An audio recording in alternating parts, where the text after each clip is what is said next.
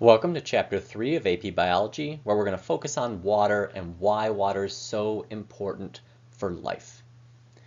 Now, when we talk about water, it's as far as life as we know it, it's completely embedded with life itself. And this is because organisms that we're aware of that are alive are all going to be mostly water. So when we look at these, worlds, these, whether it's an asteroid, whether it's a moon, whether it's a planet, elsewhere in the universe, and we're trying to figure out, could there be life there? One of the first things that we're going to look for is there water? Because we know that without water, once again, life as we know it, because that's all we can really discuss, could not exist because we're all pretty much 70+% water by mass. And even organisms that don't appear to be that watery, like us, where we walk around on land, you look around me, I'm not a mermaid, we still have where inside of our bodies there's fluid that surrounds all of our cells in this internal pond, this internal environment called interstitial fluid. Plus we obviously have blood for some of the blood vessels and such that flow through our body too. This is why if you cut yourself, you might cut like a vein and you'll get blood, but you might also just get that seeping where that clearish fluid just comes out. That's your interstitial fluid that naturally surrounds your cells. So even terrestrial organisms, ones on land, still have this fluid that's constantly around them that they're able to exchange waste with, get nutrients from. So all cells are going to be dependent upon water. Now, with water chemistry, there's certain things about water that make it kind of special chemically. It's not your average molecule. And so the first thing is it's very polar. I mean, there's plenty of molecules that are at least a little polar, but in terms of water, all of the bonds that it has are some of the most polar that exist. And because it has this bent shape, you can see it's kind of like a V, or if you flipped it the opposite way, it'd look kind of like Mickey Mouse. And so when you're looking at this, you'll see that both of these hydrogens have low electronegativity. So they are not very good at tugging on those electrons. And oxygen has one of the highest electronegativities. So it's very good at tugging on them. So that means that these electrons tend to hover a bit closer to oxygen. And so once again, oxygen is going to be slightly negative, it's a partial charge, and hydrogen, both of them are going to be slightly positive. Once again, it's a partial charge, not an ion, but it's partially charged.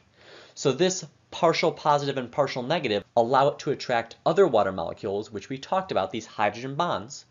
And these hydrogen bonds allow separate water molecules to stick together with a fairly powerful force. Most molecules, they're covalently bonded, so they're strongly connected, but each individual molecule is strongly connected, but the separate water molecules, they're not really very well connected at all. So it's kind of like me as a person, I'm strongly connected, but I have very weak connections physically to other people. In most cases, there's almost no connection at all unless you count really, really, really weak forces of gravity. And so that's what a lot of molecules that are nonpolar are kind of like. They have very, very little attraction to the other molecules that are like them. But with water, it has about as high of a attraction that you can have without being an ion. And so this allows for it to do a very good job of sticking to other water molecules, as well as sticking to other substances that have any type of full or partial charge. So anybody else that's ionic or polar. So water's chemistry will be critical as to why it behaves the way it does, why it's special. So some of these characteristics that water possesses. You have cohesion, which is where water can stick to itself. You can see here that the water droplet sticks together. It's not like fragmenting in lots of tiny little droplets, because these water molecules, being polar, like to stick to other polar water molecules. And so water likes to clump together. You'll also see adhesion, which is water molecules sticking to other substances that are not water. And so in this case, you can see that it's clinging to this metal that's part of the faucet. You can also take a small water droplet and make it stick to like a wall. That's adhesion, where water molecules, because they're polar, because they like to stick to other things, so long as those other things aren't nonpolar, it's fairly easy to get water to stick to other stuff. That's adhesion. And because of these two things, you can get capillarity, which is where water can essentially climb against gravity if you give it an optimal situation. So to test this, you could take something like a cup filled with water and you could put a straw in it. When you put that straw in it, you'll see the water level inside the straw can actually climb up just a little bit above the water level in the glass. And so it allows for it to kind of lift up a little bit against gravity. You could also take a piece of paper toweling and you could stick it in that water. And so you'll see the water creep up, and you'll see that the paper towel will start to darken as it goes. That's capillarity. This is critical for plants because that's largely how they get water around their structures, is they use these thin tubes that allow for water to climb up without needing some complex pump or something else to push it. We also have high surface tension. Because water likes to stick to other waters, we get where it's a little bit difficult to fall into water. If you're small enough and light enough, like this water strider, you can ultimately climb around on water.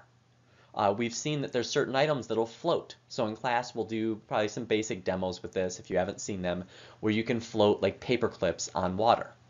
And that's because of this surface tension. That does not mean you can jump out of a boat and expect to make it. You're way too massive for this to work. But if you were a very tiny insect, you very well might be able to kind of walk out under that water and cruise along. That's because of the cohesion that gives it this high surface tension. High specific heat, what this means is it takes quite a bit of energy to make water change temperature. So if you want to make water evaporate, that's vaporization. If you want to make it freeze, you're going to have to make sure that you're either extracting, taking a bunch of heat from it to make it freeze, or adding a bunch of heat to it to make it actually boil. This is useful for us for homeostasis, because when we go out and we're primarily composed of water, it means you don't walk into a walk-in freezer at a fast food place and die. It's going to take a while for your body to cool because water resists temperature change. This is great if you're in like a lake and you're an organism and it starts to have like a really cold night. It's not like the lake is going to drop from 80 degrees to 50 degrees overnight. The lake might drop a couple degrees, but that's normally manageable for the organisms living there. It doesn't change too rapidly for them to survive. The other cool thing is water floats when it's solid. This is really, really rare amongst any chemicals. Typically, you become solid, you're more dense, you would sink in whatever liquid version of yourself there is. So liquids, generally speaking, across the board, are going to be less dense than solids. But with water, because of these hydrogen bonds, as the water molecules slow down, they actually are able to stretch out as much as possible these hydrogen bonds and lock into this lattice formation. So it's kind of like if you were in a room with a bunch of people that were kind of bouncing around together as you tried to move and bump into people. Imagine you all kind of stopped and spread out your arms to make sure no one was within that distance. So that way you were able to spread out further because you weren't moving as rapidly. You were able to kind of take the time, if you will, and arrange yourself to be ideally spread apart. That's what happens with ice. And so really cold water is actually going to be more dense because they're still moving. So you can think of it as there's still these hydrogen bonds that exist, but a lot of those hydrogen bonds, just think of them as being more like bent. So it's kind of like you might still be holding hands with somebody to represent the hydrogen bond, but because you're both moving, your arms are both bent, so you're closer together than if you just sat there with your arms all outstretched. That's kind of what we're seeing with this process here. And so this is going to allow for ice to float, which is critical because things that are living underneath it in the lake are now going to still have water that they're in so they can survive the winter versus having the top freeze and fall and crush them, and then the whole lake freezes solid and they all die. So it's kind of important, more important than you'd think, that ice floats. And lastly, it's called the universal solvent. Because it has that partial charge, and because we said it's so friendly with things that are also partially or fully charged, water does a great job of dissolving or dissociating things that you put into it that have any propensity to become at least partially charged. Now, the one thing that it won't do is go through and dissolve with things that are going to be nonpolar. So if you try to mix oil and water, they don't mix, and that's why. So we say universal solvent because it mixes with pretty much anything, but that is pretty much anything, not actually everything. Now, pH is a critical concept with water.